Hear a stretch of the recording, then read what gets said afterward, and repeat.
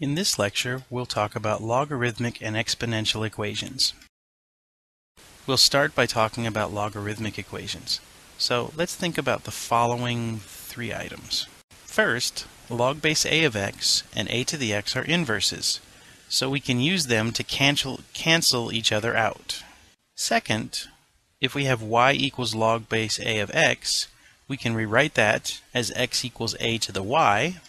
And third, if we have log base a of m is equal to log base a of n, so we have the same logarithm on both sides of the equation, we can cancel the logarithms out and set what's inside them equal to each other. So m would equal n. And this is assuming that m, n, and a are all greater than 0. So these three properties can be used to help solve logarithmic equations. So let's start with an example of solving a logarithmic equation. We want to solve the equation log base 3 of 3x minus 1 is equal to 2. And before we start solving the equation, let's note that the domain of this is going to be the set of x such that x is greater than 1/3.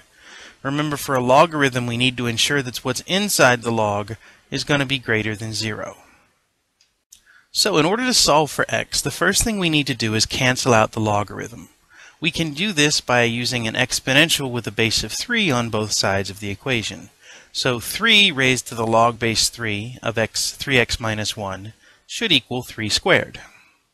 The 3 and the log base 3 on the left-hand side will cancel each other out since they are inverses, leaving us with 3x minus 1 is equal to 9. We add 1 to both sides of the equation, which gives us 3x equals 10. And then we divide both sides of the equation by 3, giving us x equals 10/3. Now we need to make sure that this solution is part of our domain. So 10/3 is greater than 1/3, so it works. So our answer is x equals 10/3. So here's another example.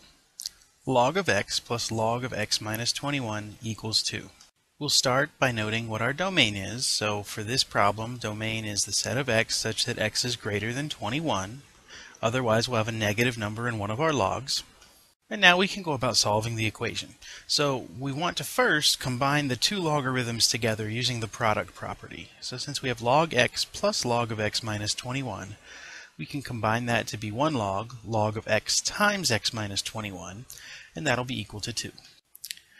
We can distribute the x throughout the parentheses inside the logarithm to give us log of x squared minus 21x equals 2. And now the next step to solve for x is to get rid of our logarithm. So since we have log base 10, we'll use an exponential of base 10 on both sides of the equation. So 10 raised to the log of x squared minus 21x should equal 10 squared. The exponential base 10 and the log base 10 are inverses, so they'll cancel each other out, leaving us with x squared minus 21x equals 100. So now this is just a quadratic. We can solve this the way we would solve any quadratic. First, we need to get all numbers on the same side of the equation. So we'll subtract 100 from both sides, giving us x squared minus 21x minus 100 equals 0. And we can factor this out. It factors to be x minus 25 times x plus 4 equals 0. We set each factor equal to 0, so x minus 25 equals 0, or x plus 4 equals 0, and solve for each factor. So that means x will equal 25, or x will equal negative 4. But finally, we need to compare these two solutions with our domain. So remember, for our domain, x has to be greater than 21.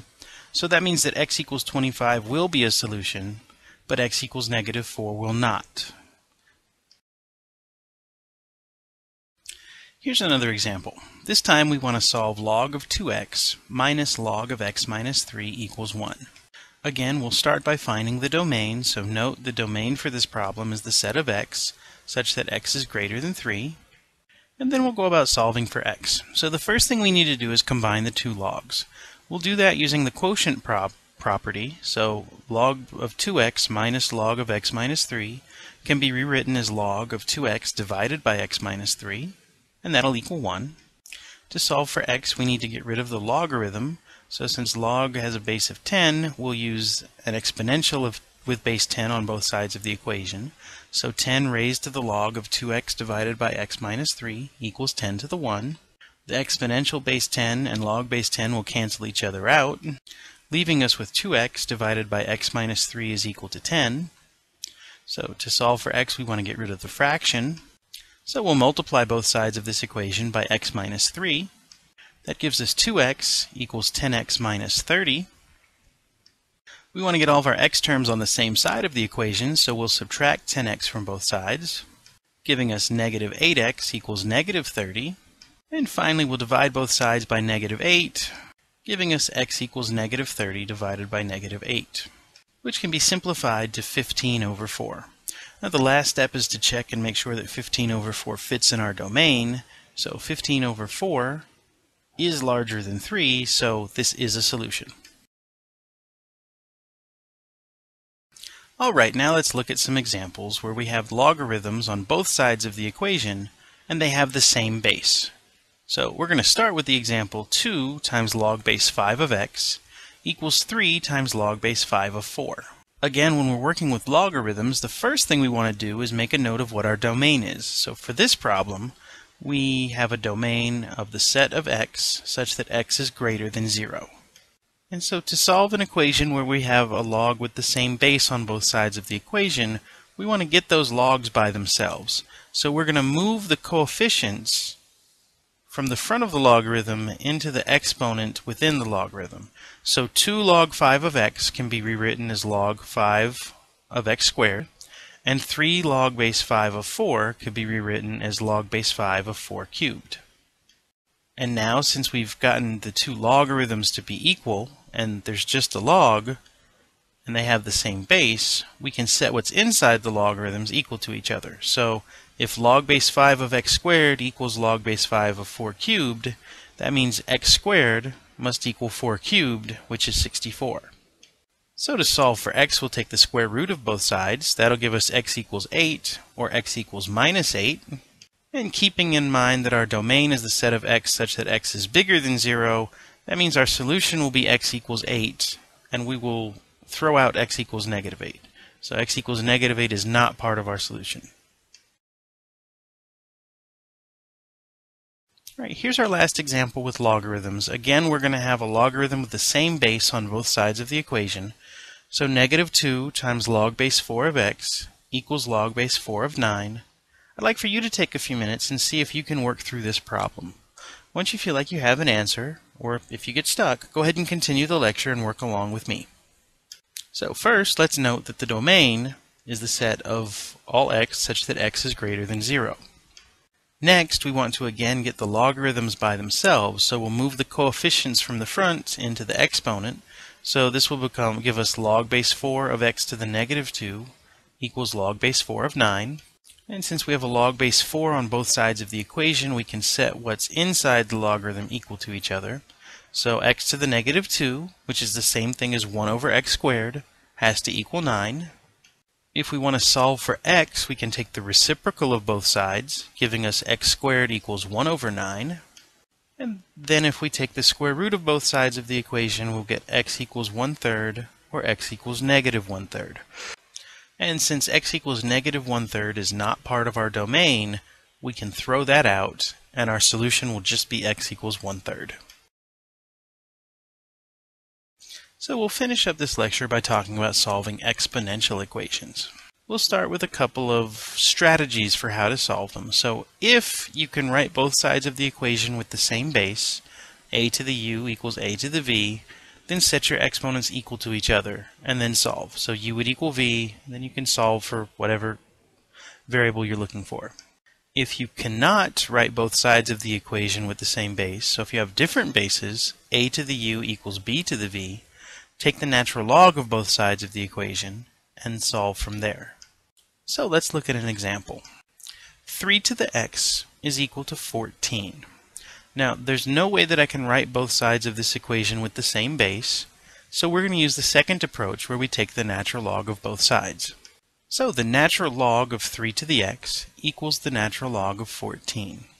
Now, one of the benefits of using the natural log, or any logarithm really, is that we can take the exponent of x and bring it out in front using the power rule. So, using that power rule, that'll give us x times the natural log of 3 equals the natural log of 14. And now to solve for x, we'll divide both sides by the natural log of 3. So we get x equals the natural log of 14 divided by the natural log of 3. And if we evaluate that in our calculator, that'll be approximately 2.402. Here's another example. 2 to the negative x equals 1.5. Again, there's no way for us to rewrite both sides using the same base, so we'll use the similar method to what we did in the past example. So I'd like for you to take a couple minutes and see if you can figure this one out. Once you've finished, or if you get stuck, feel free to continue the lecture and work along with me. Okay, so since we can't write both sides with the same base, we'll take the natural log of both sides of the equation. This gives us the natural log of 2 to the minus x equals the natural log of 1.5. We use the power property to bring the exponent down, which gives us negative x times the natural log of 2 equals the natural log of 1.5. And now to solve for x, we'll divide both sides by negative natural log of 2, which gives us that x equals the natural log of 1.5 divided by minus natural log of 2. And if we evaluate that with a calculator, that will give us approximately negative 0.585. Let's do another example that's a little bit more complicated. So this time we have 2 raised to the x plus 1 power equals 5 raised to the 1 minus 2x power. Again, our bases are not the same, so we'll start by taking the natural log of both sides. So the natural log of 2 raised to the x plus 1 power equals the natural log of 5 raised to the 1 minus 2x power. We'll use the power property to bring the exponents down, so x plus 1 times the natural log of 2 equals 1 minus 2x times the natural log of 5. And then we'll distribute on both sides to get rid of the parentheses. So x times the natural log of 2 plus the natural log of 2 equals the natural log of 5 minus 2x times the natural log of 5. Now we want to get all terms that have an x in them on the same side of the equation and all terms that don't have x on the other side. So we'll start by adding 2x natural log of 5 to both sides. And we'll also subtract the natural log of 2 from both sides. So that'll give us x times the natural log of 2 plus 2x natural log of 5 equals the natural log of 5 minus the natural log of 2. Since both terms on the left-hand side have an x, we can factor that x out, giving us x times the natural log of 2 plus 2 natural log 5 equals natural log 5 minus natural log 2.